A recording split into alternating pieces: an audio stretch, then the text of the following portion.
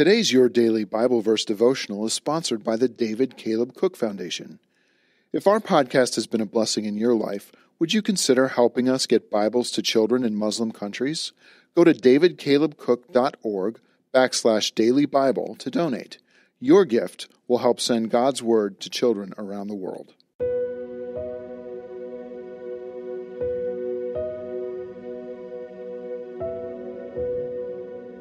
Hey, listeners. Thanks for joining us for Your Daily Bible Verse. We hope you enjoy this deeper look at one of your favorite, or maybe not so well-known Bible verses. To get all of our episodes straight to your phone, just subscribe to this podcast on iTunes or wherever you listen to your podcasts. To find more Bible studies, Bible reading plans, and verses by topic, we'd love for you to visit us on BibleStudyTools.com.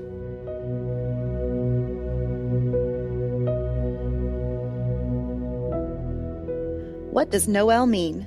By Meg Bucher, read by Ellie Johnson. Today's Bible verse is Luke 2:11. Today in the town of David, a Savior has been born to you. He is the Messiah, the Lord. Noel, another word for Christmas, reminds us to stop and sing of the hope we have in Jesus. Noel, the French word for Christmas, came from the Latin word natalis, meaning birth. A Christmas cactus only blooms during the Christmas season.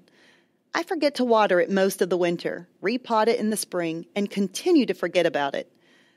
But my plant continues to survive beyond my ability to care for it. Annually, the first week of the Advent, Christmas, it begins to flower. It's in a pot of fairly dry dirt, on my desk, in northern Ohio, and it's a cactus. Yet God says, it's time. Noel is a birthday. We define time as an appointed, fixed, or customary moment or hour for something to happen, begin, or end. Behind every human being is a baby in a womb whose life began to God's whisper, it's time. We can trust the author of life, and the proof is Jesus. In the town of David, God said, it's time, and born was the Savior of the world. Jesus, born to hold, nurture, and love us, came to us as a vulnerable baby boy who needed to be held, nurtured, and loved. He came into the very world he created, but the world didn't recognize him. He came to his own people, and even they rejected him. But to all who believed him and accepted him, he gave the right to become children of God. They are reborn, not with a physical birth resulting from human passion or plan, but a birth that comes from God. John 1:10-13. Each morning, I faithfully clean and prepare my glasses for the day with special cloth and spray. It's worth it to me. I appreciate the view. Guess what? They're shatterproof too. My vision is protected. When Zechariah lost his ability to see God clearly, his speech left with it. He doubted the vision he saw. He questioned the message. At his son's birth, his speech returned. Jesus restored our hope with his. Might something we were previously unaware of be blocking him from our vision? The B-side of birth lies beyond God's creation of our physicality. He built the possibility of hope into our DNA, a gift of grace allowed by the sacrifice of the baby boy born in the town of David, the opportunity to break free and follow him home, the power of purpose as our feet tread the dirt of this earth. When Christ is our personal Savior, the silence is lifted and our vision realigned, like getting a new pair of shatterproof glasses. In a fresh hug of friendship defined, we are born again. Take time to sing in celebration. Jesus was born to save us. It's not just any birthday celebration. Christmas is the love of the Father and peace of the Son that transcends the encapsulation of time.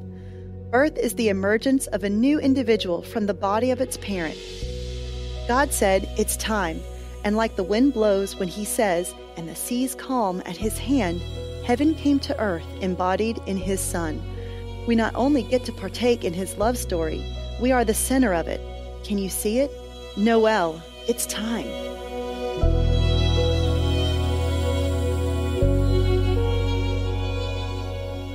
Hey everyone, thanks for listening to Your Daily Bible Verse, a production of the Salem Web Network.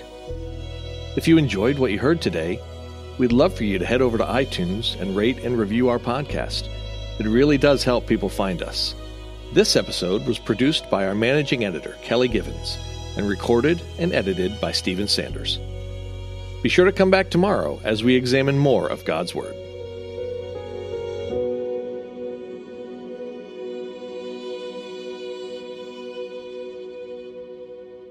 Did you know that children between the ages of 4 and 14 are 4 times more likely to accept Christ than they will be as adults? And that need to share the gospel and the love of Jesus with precious children is even greater in the Muslim world, where many never hear about Christ's love for them. You can help lead children in Muslim countries to Jesus by sending them a Bible through the David Caleb Cook Foundation. Your gift will send a colorful comic-style action Bible that connects with kids so they can know the hope of Jesus.